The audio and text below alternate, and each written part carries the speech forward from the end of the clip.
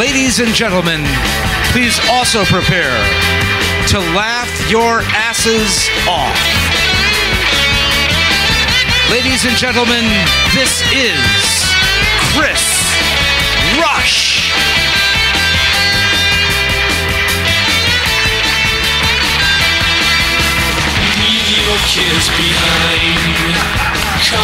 Hello. Do you notice he said, and prepare yourself to laugh your asses off? Because it's a theater setting, and because I'm a stand-up comedian, I've done theaters, but it always says, stand up, act, giggle, piss yourself, laugh. People know before they get in. But we've had people come here and look at the strange bald man and go, what the fuck's he do? Is he going to spin little dishes on sticks and shit like that? No, I'm not. I'm a comedian. There's no doubt about that. I know you're all stressed. Look, let's not kid ourselves. We live on fear now. Let's go back to a nostalgic time. Let's go back to a time when there was less worry and hassle. When was that time? The prenatal period. That was so cool. You're floating there in liquid love. You're cosmically comfy.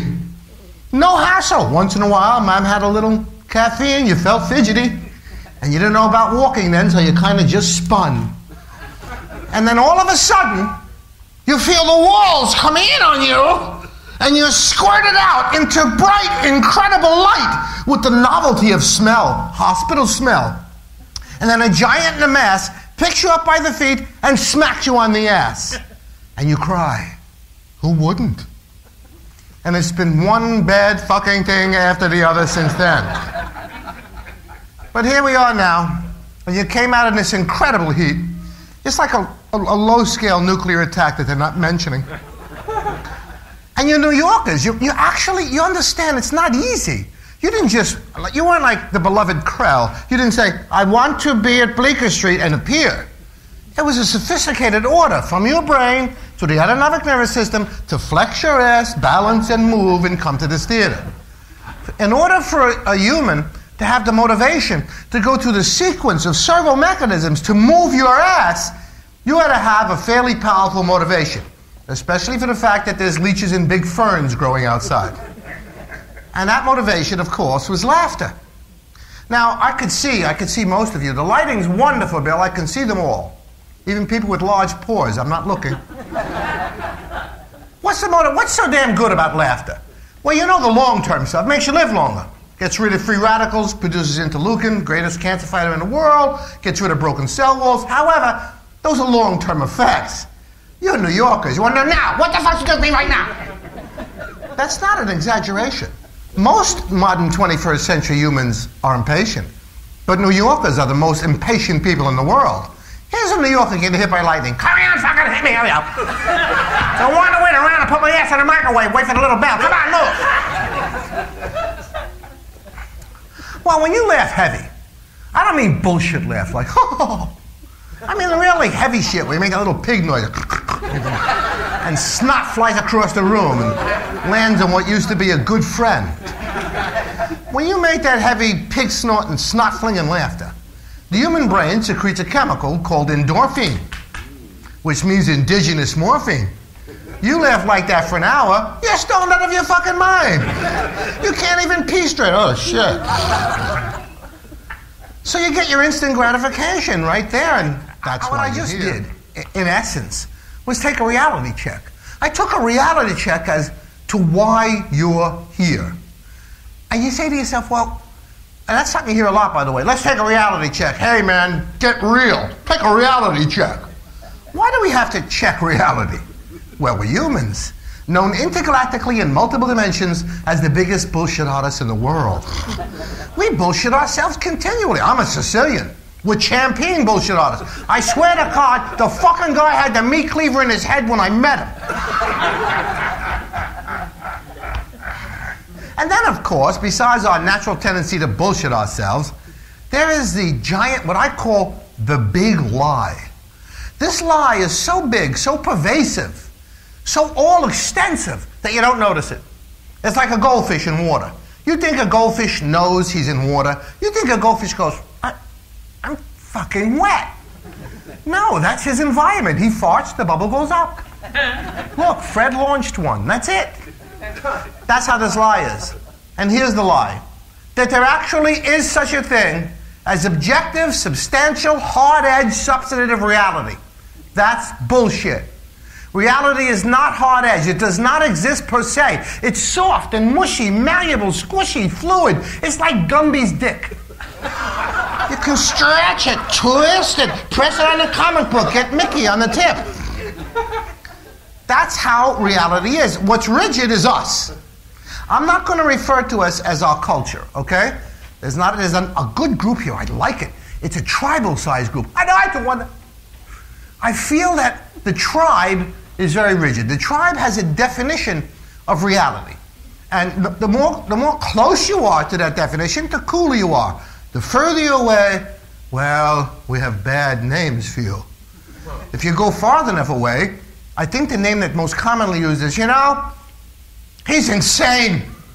Just totally out of touch with our reality. He's fucking insane. That's a dangerous word.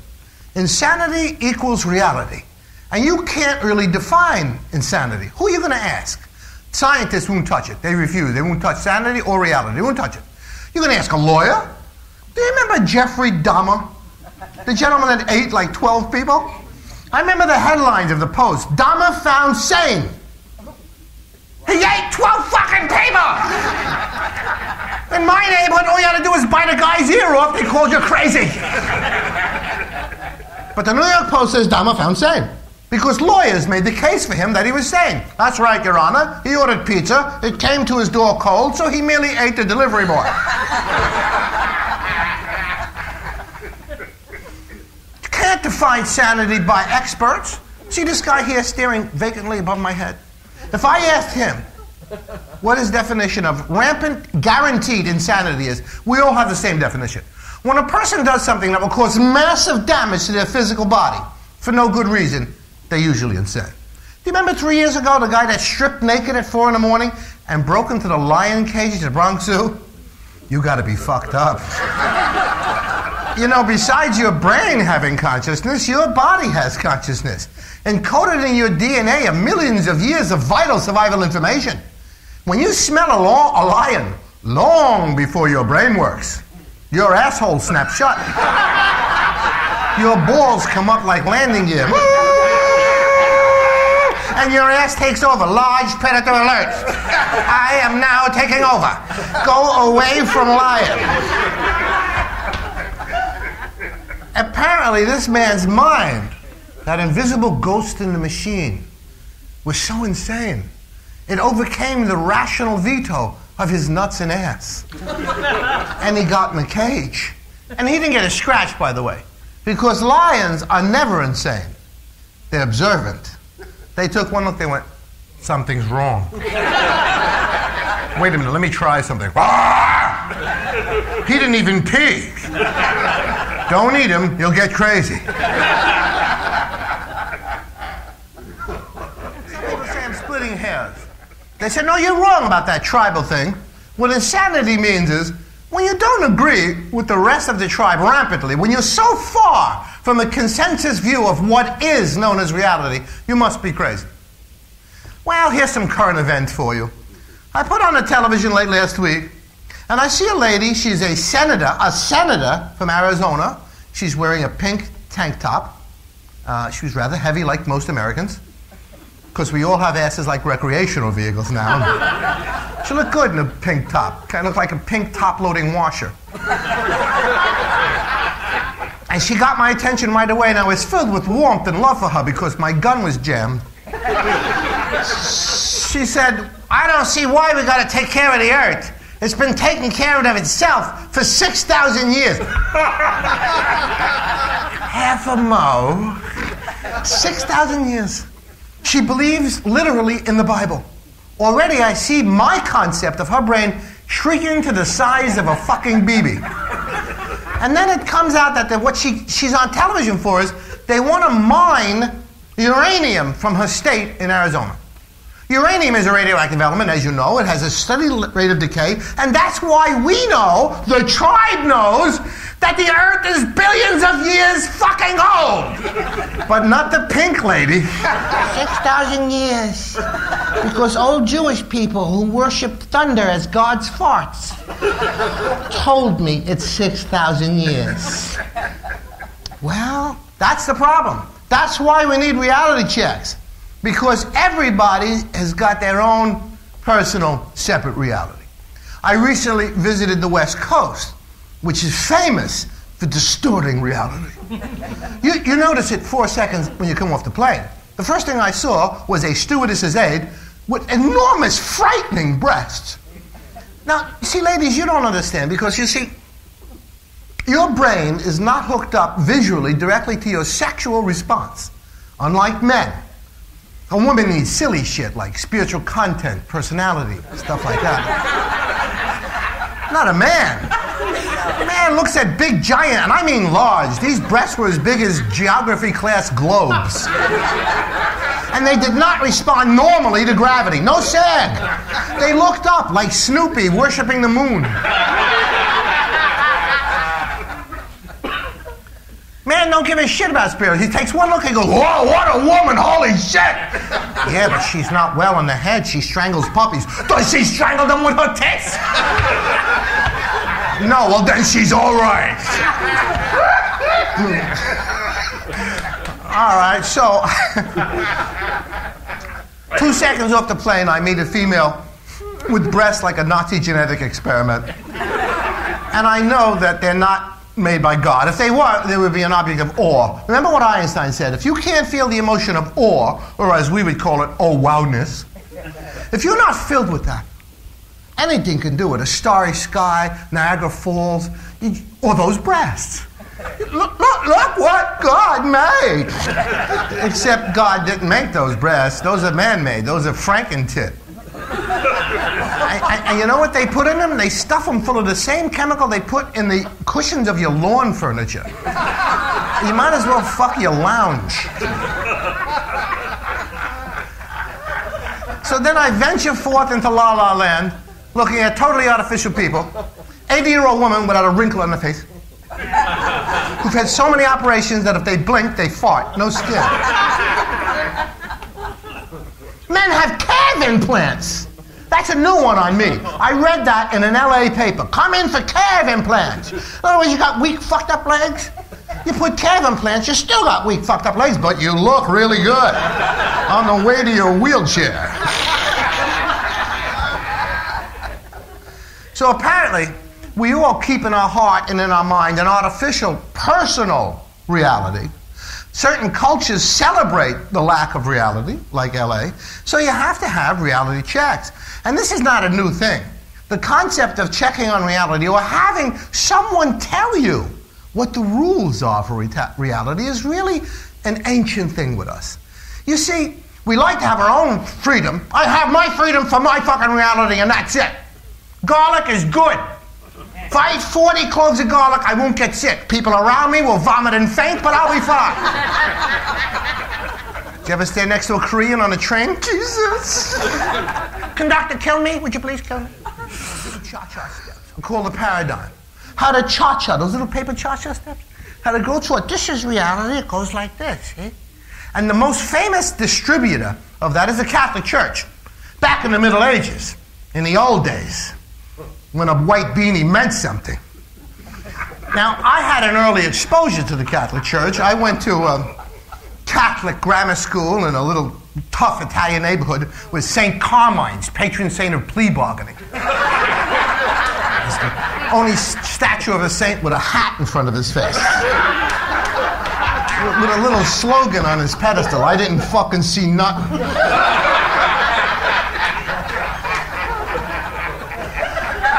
And we had, I was on that train yesterday, I saw a nun.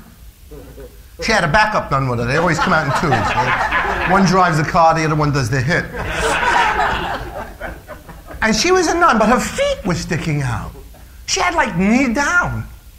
My nuns didn't have feet. They floated on a little invisible cushion of suppressed sexuality.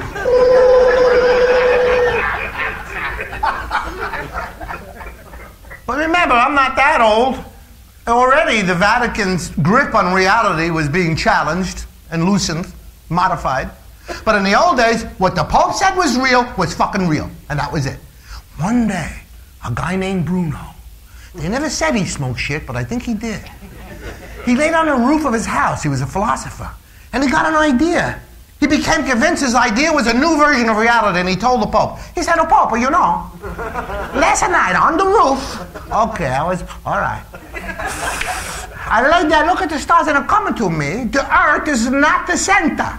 The sun don't go around us, we go around the sun. And the Pope says, "That's a very interesting, Bruno. Get him!" And they jumped him. 2 Catholic monks, I think that's where the term hood came from originally. And they burned him to death. That was a debate with the Catholic Church. Burn him. A few years later, one of the Pope's buddies, a guy he had genuine affection and respect for, a man named Galileo, came over. And Galileo liked to tinker, and he had invented a telescope. And he said, "Oh, Pope, look at this thing I got. You look in here, you could see we're not the center. We go around the sun." And the Pope said, "That's a very interesting, Galileo. But before you go into public square and say this shit, I want you to relax. Remember Bruno. Now relax, have some cold wine, have some roasted nuts." And Galileo saw the error of his ways. "You know, you're right, it's a fly shit on the lens. That's what it was."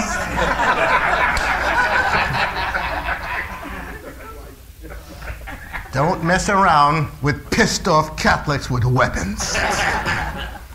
Anyway, right now, it's not as if that battle has completely abated, eh?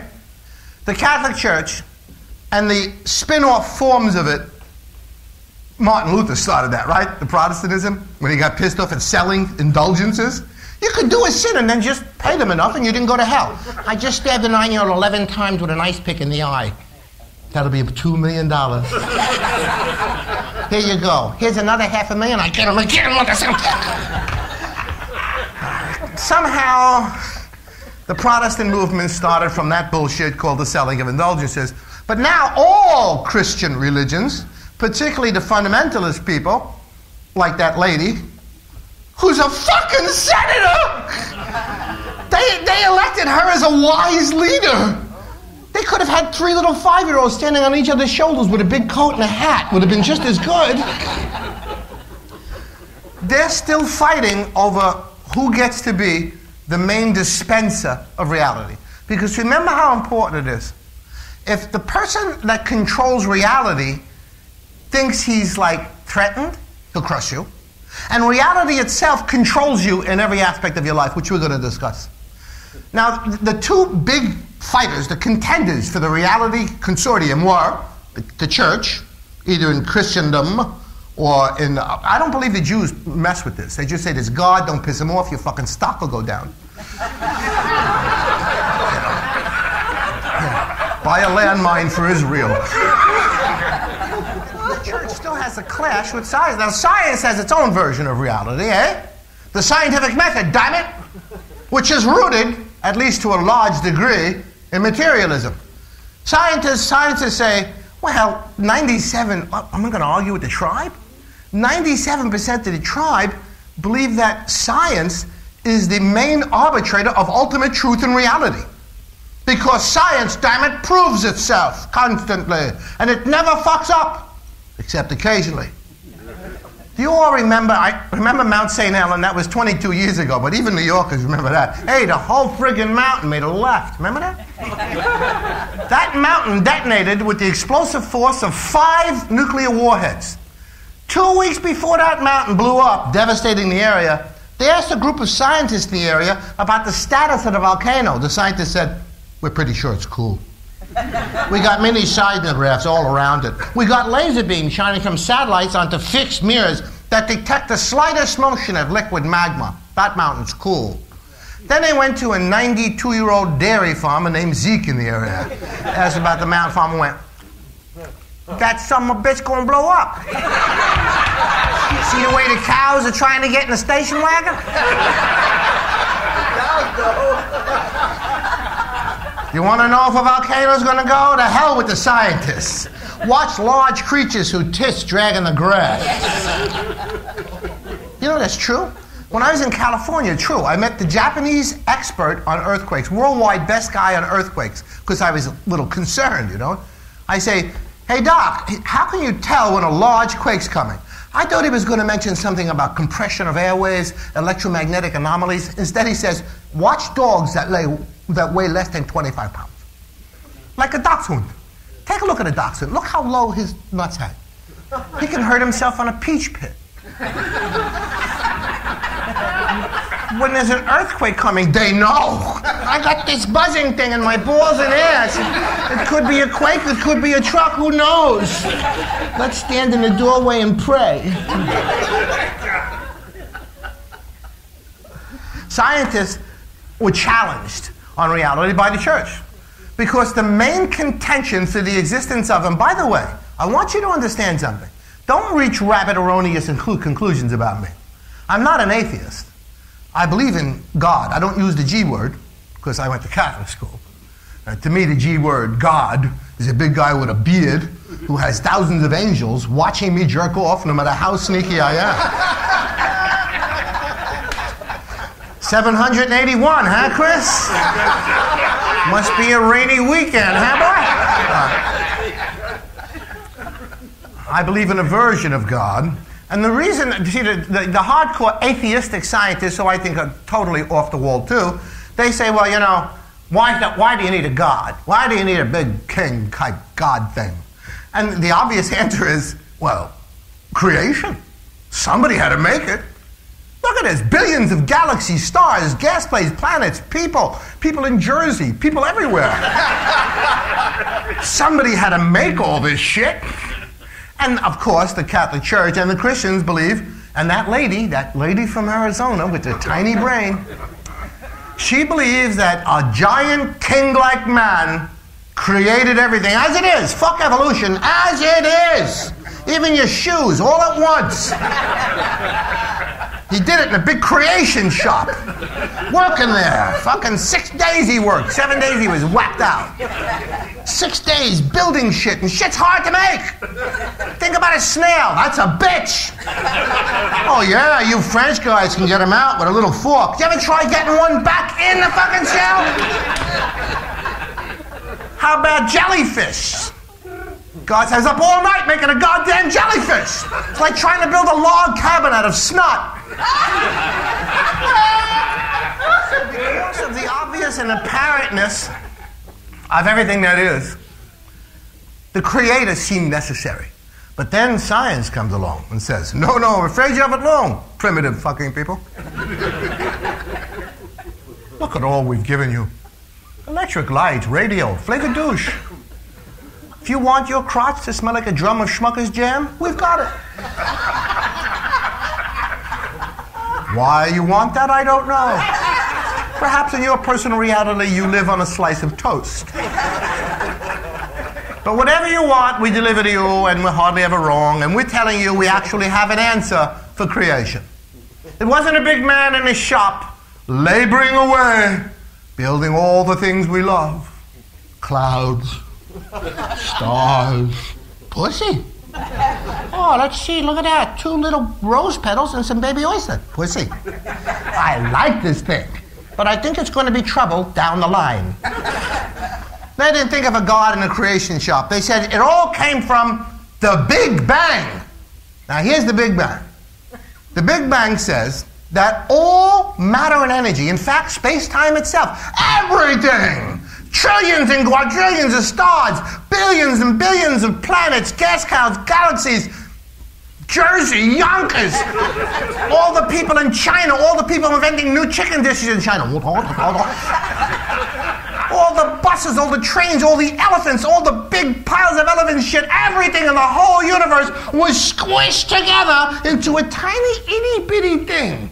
So small, they gave it a special name, a singularity. You want to know how big a singularity is? Picture a mosquito's dick during a blizzard. Divide by 100 million. That's still way too big. You take all that stuff and squish it into something as small as a singularity, you don't need a God. It will explode. And according to the scientists, it did. Big Bang. Bam, ba, ba, ba, ba, ba, ba, ba, fucking ba, ba, boom. Problem. Here's the problem. Did you ever see an explosion? It's random. Shit flies everywhere. Except that all the gas clouds, all of the pre-star galactic clouds, all of that stuff, all the matter, even the energy, flung out. But it didn't fling out in a random manner. If it did, to the force of gravity, over time, it would have squinched back together into a giant booger of nothingness. Instead, it was perfectly balanced, like the most magnificent poem or piece of music, so that stars could form. Regular stars our sun size, planets, living creatures, carbon-based, us, people everywhere, Shriners, everyone. Now, some scientists say, well, that was just a random accident. A British physicist who was so smart he worked with Hawkins was asked, what are the odds of a random enormous explosion causing a perfect balance in gravity so that we had the universe we know that enabled our life and our consciousness to form? And he figured it out. You ready for this? 10 with 51 zeros to 1. That's a million, trillion, billion, fucking quadrillion, fucking trillion, billion, zillion, quadrillion, fucking bazillion to 1. The same odds of you winning the lotto 11 years in a row every day. Tripping over a beer can and seeing Bigfoot fucking Elvis in a UFO on one day. In other words, an incredible long shot. Scientists maintain this fucking happened. They're very optimistic people. Hey, they got this going, you know? They got the fight going. The reality fight is going on, and so far the scientists are winning. Because, you see, they give you everything you want. There's a lady looking at a watch. That watch has a head that glows. There's phosphorus in it. The scientists did that. Many of you have quartz watches. Even that stupid lady from Arizona. She has a quartz watch that you never have to wind because the magic winding angel comes at night and does it for you. So you got to accept that shit, except there's one problem. I'll exemplify it by an experiment done right here in New York City. New York is like hometown stuff. So some people in New York, at NYU, they did a wonderful experiment, some scientists. They took 2 pieces of steel, vanadium steel, and they polished them. Super, super, super, super polished. Speed freaks with toothbrushes. They made these things more polished than anything before. And they squished them together, almost touching but not touching. A tiny space in between, really small, like a billionth of a snatch hair. That's a technical scientific term. The standard snatch hair is kept in Geneva in a vacuum-sealed vault. And then they sucked out any matter that might be in there, and they gouged it with magnets, so any energy that might be in there was not in there. And they created more zip, ugats, bupkis, zero, nint than ever before. They created so much bupkis, nint, ugats that they gave it a name, a special name. They called it a quantum vacuum. And they were watching this quantum vacuum, and they were proud of themselves. Look at that, Bill. More nothing shit than ever before. This is nothing. This is really nothing. And then all of a sudden, out of that absolutely guaranteed nothingness, a little something popped out. A subatomic particle. An Italian one. A neutrino. It looked around, said, buongiorno, fuck you, and split. It hung around for 24,000th of a second, and then it disappeared. Now let's get really real. Suppose you and I were allowed in that lab. If we were in that lab, and we saw absolutely guaranteed nothingness, the big cube quantum vacuum, and all of a sudden something popped out, and then went back into nothingness, we would be filled with awe. We would be, holy shit! What the fuck does that mean? What are the implications of that? From nothing, and then back into nothing. What does that mean? And as soon as you ask the scientist for meaning, panic sets in. The hell do you mean, mean? We're scientists. We give you all this good shit. We don't deal in meaning. What are we, philosophers? Do you see me with a pointed hat with moons and stars on it? No. I'm in a white coat. I could stick my finger up your ass legally. I'm an approved scientist. We do not deal in meaning. But you and I, well, we're just regular humans. Meaning means everything. But scientists, by the way, I got to tell you something. I tried this because I have scientist friends. Some of them are Cartesian reductionists, which means they're straight scientists. You cannot get them to look at meaning. Do you ever have a dog shit on a rug and try to get him to look at it? Look what you did! No, I just look around it. That's a rather nice molding on that wall over there. I never noticed how beautiful the sunlight is that plant. No, look at the shit. No, look at the ceiling. That's what I want to do. That's how scientists are with meaning. They will not look at it. No, they won't. Fuck meaning. We won't look at it. No, we won't. And yet humans, that's all that matters to us. All the other stuff is trimmings. What really matters is how you feel and what something means. You know, you mean the world to me. Hey, what did you mean by that? Meaning is everything for human beings. We're the meaning makers. That's what we are. Here's the truth. You want to know the truth? There's nothing out there. There's no color. Oh, look at that beautiful blue. There's no blue. There's no purple, no orange, no sweet, no sour, no beauty, no ugly, no good, no bad. There's a radically ambiguous quantum soup. We come along and we give it meaning. We create everything and we add meaning to it.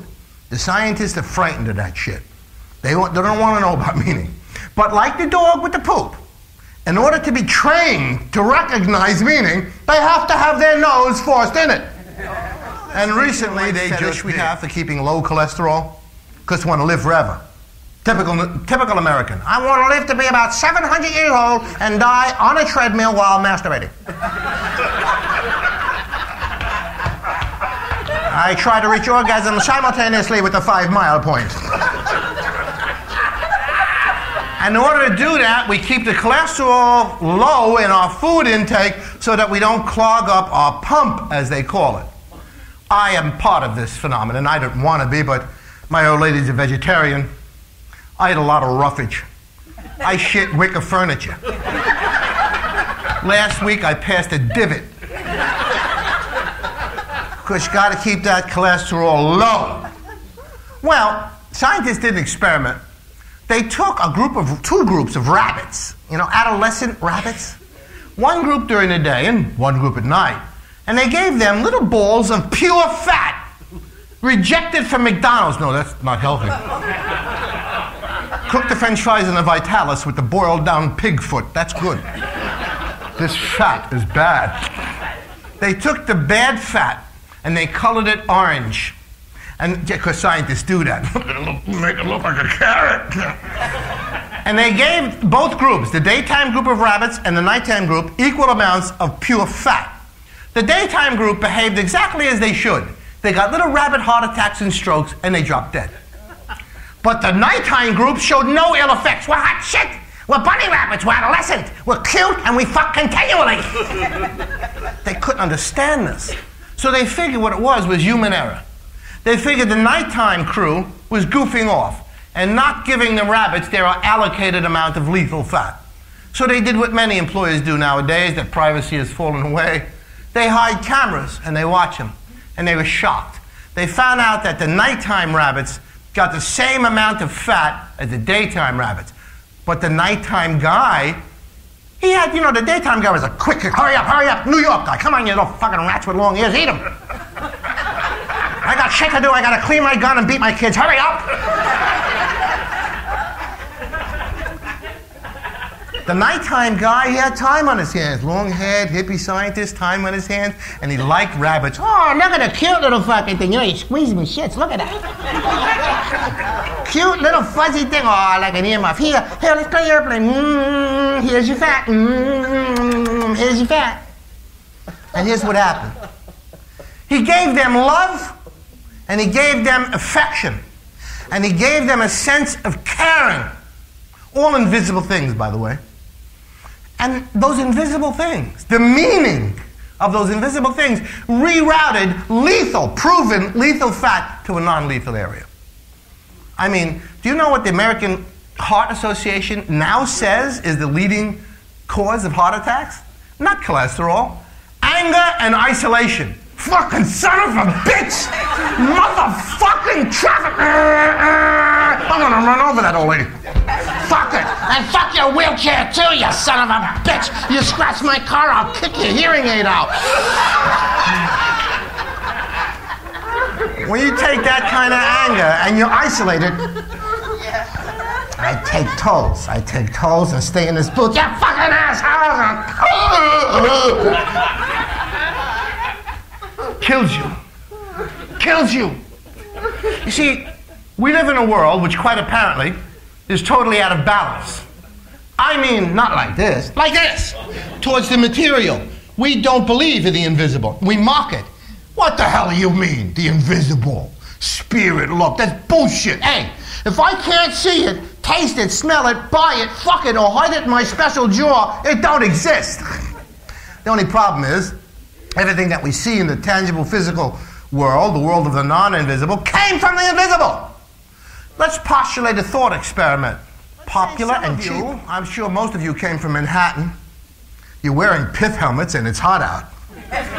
But let's say some of you braver people came from Queens. And on your way here, you passed one of those testosterone-soaked asshole drivers driving one of those SUV tank wannabe vehicles. And he cut you off. You did what any New Yorker would do, man or woman. You gave him the finger. The Italian salute. Hey, for you and your whole family. But just before you gave that man that vulgar gesture, a little thought came out and said, you know, fuck him. And then you acted on it. And then he shot at you, and reality spins out. But that thought was invisible. That's an invisible thing. You can't show me a 5-pound bag of fuck you. It's an invisibleness. It's non-material. And by the way, it did pop out. It didn't walk past several other thoughts. My ass hurts, I'm hungry, I gotta brush my teeth. Oh, by the way, fuck you. No, it popped out of nothingness, and then it went back into nothingness. Sound familiar? Just like the quantum vacuum. All of reality comes from nothingness and goes back into nothingness. But now the scientists had their faces pushed in this. The fucking something acted as a prophylactic for death-dealing fat that we gave little rabbits and waited for them to die. Hurry up, die. Die, bunny, die. Instead, they didn't die. Fuck you, I think I'll run on the wheel while humping. So they had to start looking at this invisible shit. Now they realized that in their minds, and in most people's minds, meaning, the invisible, is processed in the mind. And as soon as they started looking into the human mind, well, then they went into the rabbit hole. If I ask, especially about so where is your mind? Most people answer, well, it's right here, about an inch above my eyebrow. You know, like when you eat lemon ice, you get that pain in your head? That's where my mind is, right there. Well, I'm afraid not. Your mind isn't there. Your mind is like the Beatles song, here, there, and everywhere. You see, a lot of people think the brain generates the mind. Your brain generates through chemical electrical processes and neural discharges, and the epiphenomenon of that is consciousness, but it generates what we call the mind. And by the way, you know where they got that idea? During the Civil War. Some guy put his head up. I don't see any Yankees. And a musket ball blew the back of his head off. Oh, fuck. But they fixed it up with leather and horseshoes and shit like that. They didn't have fancy equipment back then. And ever since Zeke got the back of his head blown off, he acted kind of funny. Like in the middle of a conversation, he'd break into yodeling. And Soda kept... And he wore kilts and rubber shoes. You know, ever since Zeke got the back of his head blown off, he's been acting kind of weird. Well, that's because the brain, the scientist said, is where consciousness comes from. If the brain is damaged, then of course you get damaged consciousness, like Zeke urinating on the piano and talking in Gaelic. Except it's not true. Your brain receives your mind and your consciousness from out there, from something called the zero-point field. Look, here's the reality as far as cutting-edge people and cool people everywhere know. We live in an ocean of consciousness. We share it. We share one brain, one spirit. We share this consciousness, an ocean. And through this ocean run strong currents of meaning that we create. Meaning and value. There's life summed up. In other words, it's like a radio station. It's you receiving the signal that is you. WWYOU, coming to you from the field. Here I am right now. Every time you look in the mirror, you restructure yourself. Yep, that's me. That's me. I hate liver. I love pussy. That's me. And you remember who you are, and you start living by receiving WYOU, you. But you don't generate this shit. You receive this shit. And when they started looking into the human brain, they really started to understand we are in an ocean of consciousness. And the DNA in our cells act like little antennas. And they receive signals about how to do stuff, how to be, how to grow organs. Received this stuff. I'll give you a good example. First of all, forget science. Everybody here, I would take a bet that 60% of the people here have cases of what's called extrasensory perception. It's not. It's just perception as we quite don't understand it yet. Twins that have the same antenna, same DNA, have been known for thousands of years to share a thought at a great distance. Distance means nothing. In World War II, a guy from Brooklyn family would know, hey, Vinny got shot in the ass by a jet. And he would know that from a great distance. It still happens. Hey, Bill, did you get a blowjob today around 3 o'clock? Look, man, I was in Mass, okay? That's an incredibly embarrassing thing at high Mass. Do me a favor and beat me next time. Share thought. We share the same damn consciousness. We share the same concept of being because of this ocean of consciousness. Now, a British scientist, I love the British, by the way. Not only do they think out of the box, they're quietly raving mad. Remember they fought us in the revolution, right? They walked and they stood in straight lines wearing a red jacket with a white cross over their heart. Where our men dressed as trees. Want a tea bag, Luke? And of course they fucking lost. But they kept coming. We're British. We're pretty fucked. We think China is ours. Anything they like, they took. We like tea, we want China. We like rubber, we want India. I like the elephants too, bring them all. They have a scientist there called Rupert Sheldrake. If it wasn't for certain prejudices among the hierarchy of the new religion, the new dominant religion that 97% of us believe in is called scientism. The unquestioned belief that the discipline and widely accepted truth forum known as science is the only arbitrator of truth. Well, Rupert Sheldrake didn't fit in, see? Although he was up for the Nobel Prize. The other scientists, you know, the real hardcore ones that never get laid with a lot of dandruff on their shoulders. I've seen pussy in books. It's frightening, blown up 8 times normal size. They said that Rupert can't get the Nobel Prize, and here's what he proved. He proved that there was such a thing. You see, there's nothing but energy and information. In this ocean of consciousness, there's energy and information in it. What he said is there's fields. The way you receive radio is in a field, electromagnetic field. He said there's a field within this consciousness, and he gave it a name. He called it morphic fields. And he said it tells animals what to do. It tells basically organs how to grow. And he did it in a really cool experiment. He took rats, not New York City rats. He took trained rats, rats that had been to Harvard. In a jar, but they went to Harvard. And he made them run a maze. Because if you tell a New York City rat to run a maze, they go, yeah, run this. As soon as he made a critical amount, like 531 rats ran the maze, in London, the same genetically perfect rats, because these are inbred genetic rats, alpha day ones, they're like the rats from Deliverance. They share one chromosome. The same identical genetic rats in New York ran the maze in half the time. How does that happen? You got to believe one of two things. Either Sheldrake's right, and there are morphic fields that contain information, and that the genetically similar rats passed on that information automatically to the New York City rats. Either you got to believe in that, or that the rats had a little tiny fucking cell phone, all right? Make a left at the red dot. Stay away from the syphilis experiment. He did it with people. The London Times crossword puzzle is world famous. He made an arrangement with the publisher, and he had 100,000 copies come out premature so that the puzzle could be solved. After that happened, the normal population solved it in half the time. How the fuck did that happen? Your mind is connected to an ocean of consciousness which generates a hologram called reality. And it's fucking powerful.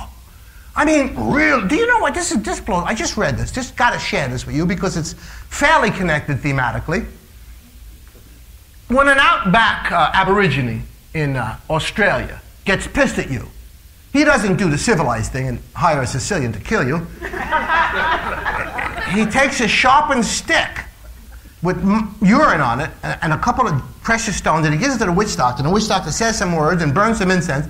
And then he tells you to sneak up on the guy you hate and point the stick at him. Sure enough, they drop dead. The people who get the stick pointed at them drop dead within 3 days. Usually from diarrhea, dehydration, they just fucking drop dead. It's so effective that the Australian government now made pointing the stick at somebody assault with a deadly weapon! If you could get fucking sent to jail for murder by pointing a good humor stick at somebody. Well, it's the placebo effect. Nothing new there. We scientists, white coat guys, no pussy, lots of books. We know about the placebo effect. I give this lady a pill. I tell her it's a mood elevator, but it's nothing but sugar. All of a sudden, she's fucking happy. Well, it also works with antibiotics and blood pressure drugs. How? The thought. What's a thought made of? Zero.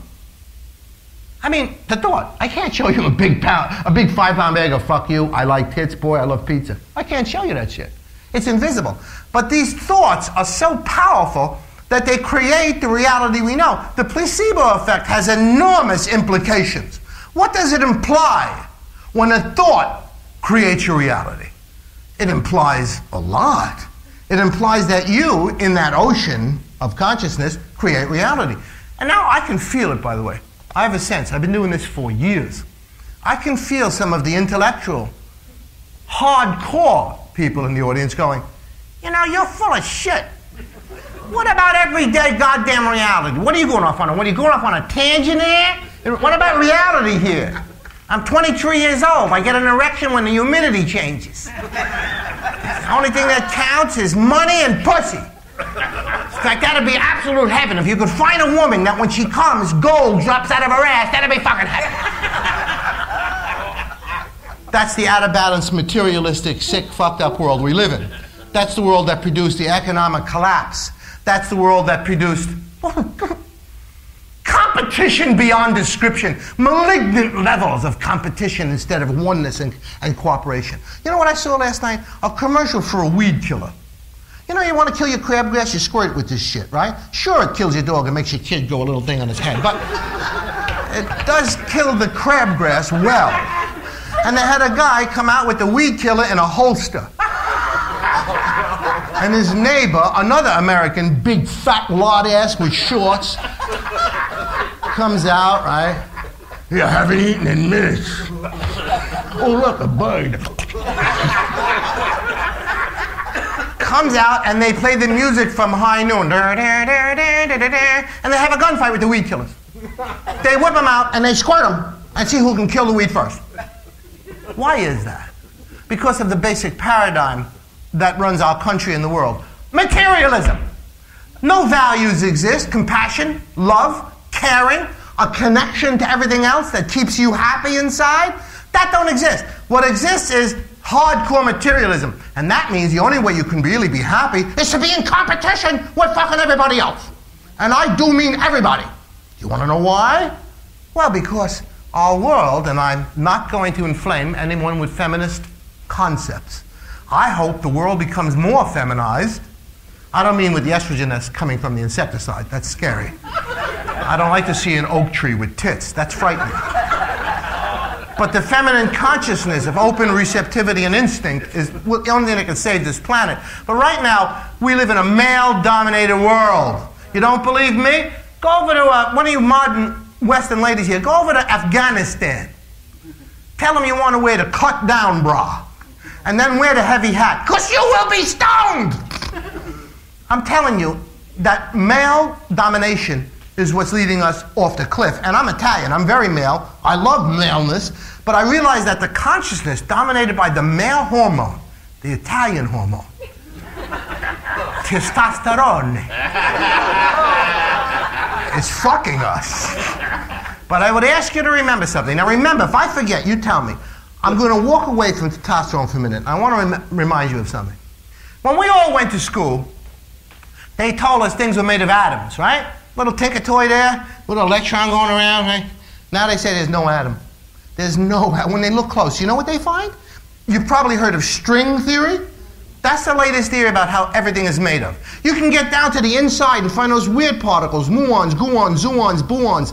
And by the way, they're all made up in the mind. They're mathematically extrapolated into things. I'm sure an Italian discovered a neutrino. If he was a wasp, he would have discovered a Buffy. There's definitely a Buffy, possibly a chip. But certainly a Buffy. But now they found out there are no atoms, that everything is made of vibrating strings of energy. What do you call a vibrating string of energy? Music. That's what the universe is made of. Music. What do you mean? Look at this rock. If I throw this rock into your Buick, you'll be pissed. It's a rock. Well, it's made of silicon, iron oxide, carbon, etc. And they all vibrate, those strings vibrate, and they come together and make carbon, silicon, then they all get together and they form a band, a rock band. It's the only pun I make. Don't move me, I'll shoot you in the head. I could have made it a tit band. I could have made it a pile of bear shit band. But rock band has a certain ring to it. Hey, Woodstock, 40 years ago today, I still got a tab.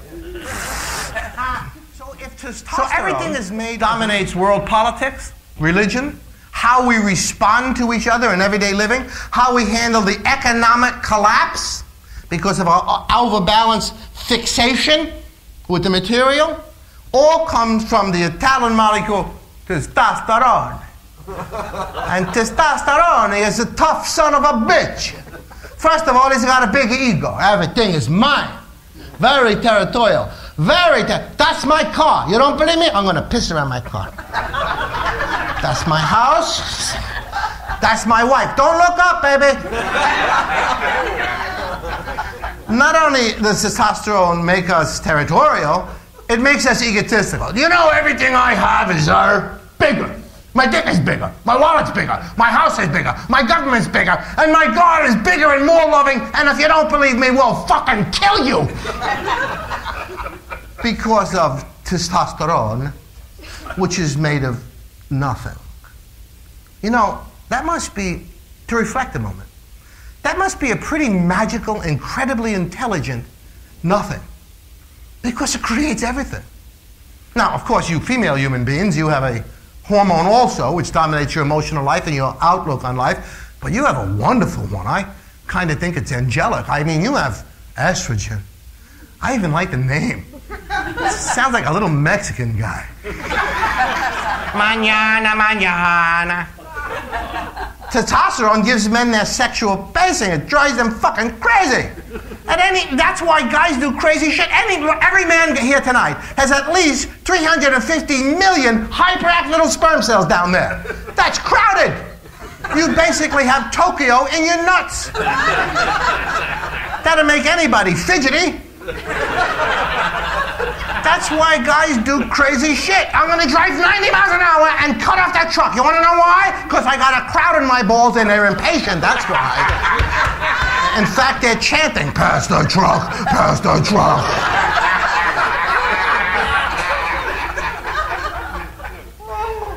You ladies have that estrogen. Forget hundreds of millions. 1 egg a month. No pushing, no shoving. No long lines. And it takes 28 days to make that journey. That's slow and mellow. Old Man River. That's why women have a more intelligent sexual situation. Not men. Let's fuck now. But we're in a clothing store, Finny. We're in the coats and it's the summer. Who's gonna fucking come back here? Estrogen's more rational. They have cameras, Finny. This is worse than getting caught stealing a scarf. Humping under the tweed coats. In Macy's. You want that on your permanent record? Every fabric that you can think of to test and twist, to gauge our civilization, is impacted by hormonal influence and belief systems. And it's important you understand we do live out of balance. You want to see, when you want to show people out of balance, it's good to come across with grotesque examples. Bernie Madoff. How could Bernie Madoff hurt, crush, cause enormous pain to hundreds of thousands of innocent people? Many of them elderly, many of them handicapped. He didn't give a shit. Because to give a shit, you'd have to have compassion. An invisible thing. Hey, fuck invisible. I'm the guy with the weed killer. I fucking win. I hump everybody. Stars, crippled people, old people. I screw them all. So I get all his money. Now Bernie is in prison in his honeymoon cell. With a big guy named Bubba that likes his legs. Bubba don't believe in lubricant. Fuck lubricant. Blood will do. There's poor Bernie, wearing a muumuu, pink flip-flops. And he's got a little stack of loose leaf paper that he cut to the size of $100 bills. And he cowers in the back of his cell, flipping him in front of his ear.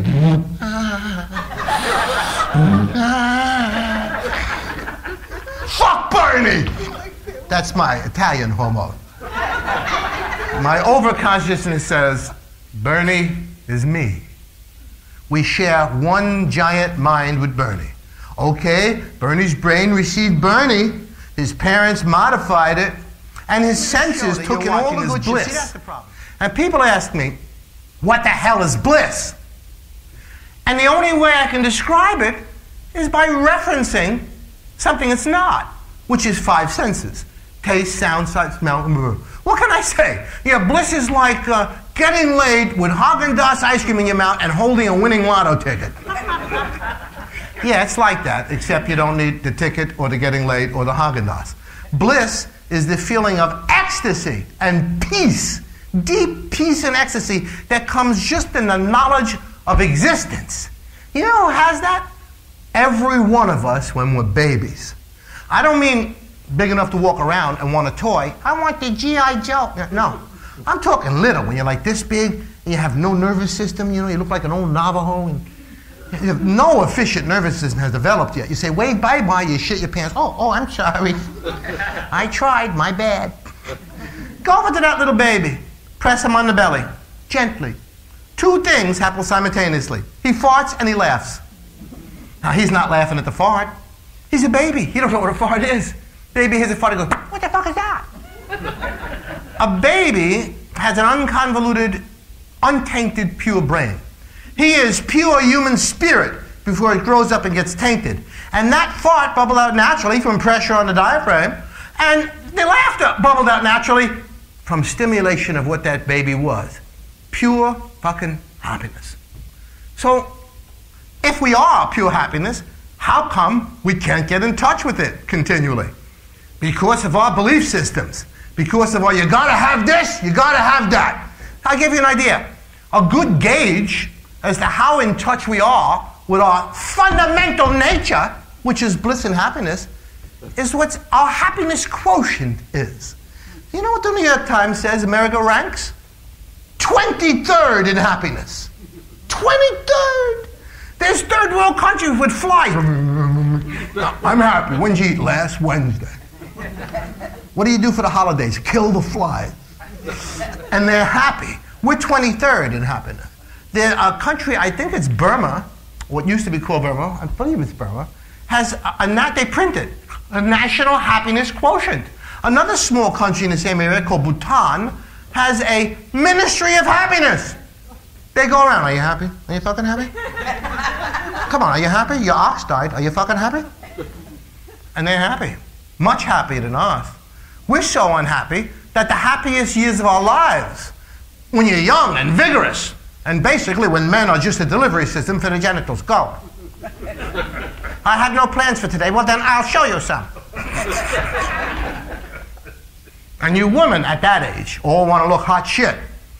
I don't care if I've only got 4 brain cells, look at my ass. I gave an erection to a dead Egyptian mummy yesterday, and therefore I feel fulfilled. We wait 23rd because we are run by hormones and belief systems. And our belief system says, consume, buy. There's no connection to the baby, that's over. When that umbilical cord got cut, your connection to bliss got cut. The only way you can get happy now is by certain happiness rule book shit.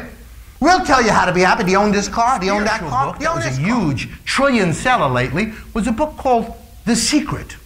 You know about The Secret? Which is an exemplification of a real law called the law of attraction. Look, there really is nothing but energy and information. Even the atom is nothing but vibrating energy. So the law of attraction, The Secret, says, if you put forth, especially emotions, not just thoughts, but emotions about what you want in a positive sense, you'll draw it to you, and you will. But here's the trick. You don't just get out there and go, Buick, I want a Buick, I want a fucking Buick, give me a goddamn Buick. I don't want a Chevy, I want a Buick. I don't want a Toyota, Buick, Buick, Buick, Buick, Buick. I want Buick. What do I want? Buick. You're not going to get the fucking Buick. The law of attraction works like this. You've got to send out the emotions that you already have the Buick without having it. That's hot. I love the fucking Buick. Oh, I love my new Buick. Smell that? Smells like car pussy. New car smell. Here's my Buick's horn. This is my Buick. Whose Buick? My Buick. I'm in the Buick. I'm in the fucking Buick right now. Whoop, the seat's hot in the sun. My Buick. If you send those vibes out there, you'll probably get a Buick. Because you see, resonance is what happens. You know when you rub the edge of a wine glass, and across the room another identical wine glass, that's the law of resonance. And the law of resonance is the bidding of the law of attractions. That's why The Secret works. Of course, you have to have the handy knack of imagining you have the Buick when you don't. Now, many of us are in financial stress. We're scared shit.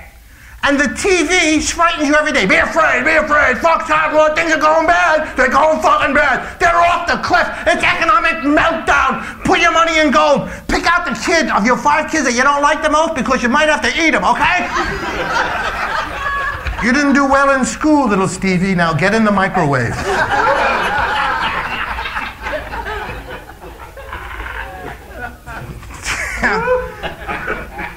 You can't get away from fear because the equation to happiness is fear of unhappiness. That's all it is. Unhappiness is fear that you're going to be more unhappy or not get happier. And the only way you can get happy is with material shit. That's why you've got to eat your smallest child. Stash your fucking money and get ready to kill your neighbors if things really get bad. Sure, if things get bad, you could eat an old person. Are you clean, Luke? I notice you've been jogging. That means you're kind of lean. If things get bad, we'll go all the way to fucking cannibalism if we have to. Of course, that's if you stay in your box. The box that society wants you into. And we live in the Bernie Madoff. Oh boy, we don't fucking... I'm sorry, but there's some current events that come into my mind that I have to mention to you. You know, of course, we're in a materialistic world, right? One of the executives of the Blackwater Group, Blackwater of the good people that kill you for money. Not like my people who at least do it 1-to-1, hey. These people do it in mass, Blackwater. But Blackwell is a financial group. And one guy makes $1.2 million a day. Fuck him! Does he put in extra days on the weekend for double time? What the hell do you do for a day that pays you $1.2 million? You, grow a leg. No cancer. You, be taller. You, 2 dicks. You want that? Blah, blah, blah. Materialism. And by the way, the scientists are holding tight. They're starting to see through quantum physics that people moving towards spirituality, they stepped on their own dick. Quantum physics says everything is invisible, that there's no edge. This guy and me, you and me, there's no real edge to us. We blend. Just like the buildings and trees. You lean against the building, you become part of the building. It's 1968 again. All your fondest acid hallucinations have been qualified by quantum physics. And now, you know, the scientists are getting kind of iffy. Shit, they're starting to say the invisible is important. They're starting to say meaning's important. They're starting to say love and compassion might have tangible impact on the molecules in our body. And they do, by the way. A wonderful woman named Candace Pert wrote a book called The Molecules of Emotion. You laughed, and you felt good. You know why? Because when you laugh, your brain secretes a chemical called endorphin, like I said, which is known as indigenous morphine, which means you all got fucking high. What made the endorphin? Nothingness. Just being happy. And you made endorphin. Same on a roller coaster. You know the people that love roller coaster rides? Those are the people that always put their hand over their head. Oh, I fucking love it! Oh, I love it! My tits are floating! I love it! They take blood samples from those people that just came off the cyclone in Coney Island, and they find interleukin in huge amounts. Interleukin costs $50,000 a gram. It's the strongest cancer fighter in the world. But all you got to do is take a ride on a roller coaster. If you love the roller coaster. I hate the fucking roller coaster. I don't put my hand over my head. I'm under the goddamn safety block. You couldn't get me out of that damn roller coaster car with a chain tied to my nuts tied to the back of a bus. I'm in that fucking car. My asshole snaps shut. If you take blood samples out of me after a roller coaster ride, instead of having endorphin, the happiness, feel good, gee, I'm high, I feel wonderful chemical, instead you get cortisol. Regents exam chemical. Fucking tense, oh Jesus, I'm tense. Bang, bang, bang. I did that just to relax. I'm sorry, sister. Because you're tense. And by the way, our society, our materialistic, and I'm not a communist, man. I like material shit. I just don't like the psychic emphasis. That's the only way to get happy. They like you in a little box. If they can keep the definition of what you are shrunken down to this. Look at your commercials. I'm going to trim this belly down. Look, washboard abs. I have the IQ of yogurt, but I have washboard abs. I look good physically. That's LA. I look really fucking good. Therefore, I am happy. Look at that ring. Look at that diamond. Looks like the headlight of a motorcycle. The fact that I just killed my husband with a hammer is irrelevant. He gave me this ring first. Stay in a box. The box wants you making money. The box wants you hooked up to happiness through materiality, which means you gotta produce. Make money, make money, make money. How many jobs do you have? I have 11 and a half fucking jobs. I sleep about an hour every other fucking month, okay? I saw my kids in a photo. I waved once when I went by in the car to my job. I have 11 fucking jobs, okay? And you know how I do it? With Red Bull. I suck Red Bull, I go to work. I buy more Red Bull, I go to work. I run out of money, I kill everybody around me, take their fucking money, and buy more Red Bull, because I gotta work more, fucking work. Or I'll be unhappy.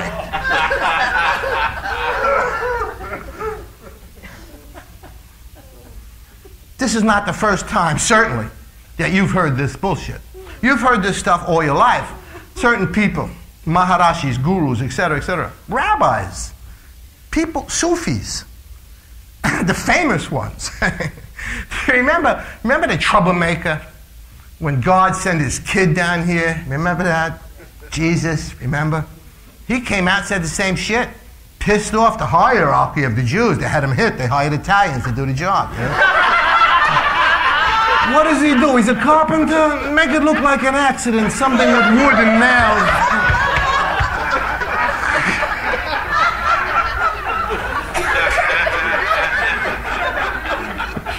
How'd he get like that on the cross? He was making a table. And he lost the instructions. And things just got chaotic from there on. I'm glad I share a box with you. We can break out of this box. It's easy. You don't need grenades. You don't need explosives. You don't even need a plan. All you need to do is, like they say, like Jesus. I want to mention Jesus because he was cool. He said, go within. Look within, go quiet. That's a bitch to go quiet, by the way. It's really hard for us to go quiet. Why? Because we're 21st century Americans, God damn it. We're the most centrally overloaded, spoiled sons of bitches in the world. You thought the Romans were bad, having people fight naked with garden implements in the Colosseum. Having a donkey fuck a prostitute to death. That was a Wednesday matinee. But you know what they didn't have? They didn't have the remote control unit. You do. Look what you can do. World War II, blue whales fucking, giant squid, big pig swallowing a snake, earthquake, fire. With your finger. You have that power of stimulation. You make Nero look like a Mormon in a barn. You've got all that stimulation. I'm asking you, and Jesus was asking you, and all the Maharishis and all the Swamis are asking you to go quiet and go inside. You do that, you'll find happiness, and you won't need all the shit. And here's the weird thing. The secret works. Once you're happy and you want something, and your happiness is not totally connected to it, even if it's food for your kids. If you're happy first, you'll get the food for your kids. You'll get the Buick. You'll get whatever the hell you want. Unless you want something very strange, like a pubic strobe light. They sell those in Los Angeles. In case nobody noticed your size 81 floating tits. You can put your pubic strobe light on, and with a road through up your ass, you'll meet someone. California, the home of completely artificialness, they have a term for it now, culturally. It's called the Los Angelesization of the planet. Superficial. Only get happy to a stimulation of the superficial. You see, the only thing that counts is how other people see me. That's the only thing that counts. That's why the bodybuilders lift weights. Do you ever see those guys? I don't mean guys that are in good shape. I mean the guys that don't know when to stop. These guys. Look at this shit. I can't even wipe my ass. Here's $5. Wipe my ass. Help. Female bodybuilders. I saw them on television last night. Oh my God, fucking frightening. I saw 180 world-class female bodybuilders. All I heard was, that was my testicles going back up into the fetal sacs. And my dick was going, hide, run, find a tree to climb. These women weren't like normal women. Normal women are nice and squinchy and soft because you have an extra layer of fat under the skin to keep the fetus warm. These women had no fat in their whole fucking body. They were made of crazy glue and wire coat hangers. And they didn't have little tits. They had no tits. They had razor-sharp nipples that cut glass. And they brag about this. I'm in terrific shape. I can crush a lead pipe with my vaginal muscles. That's not a handy knack to have. Unless you've got a really stuck jar lid in the house. Some of you sick bastards actually imagine that. You're right, it was a Skippy peanut butter jar. Stay in your box.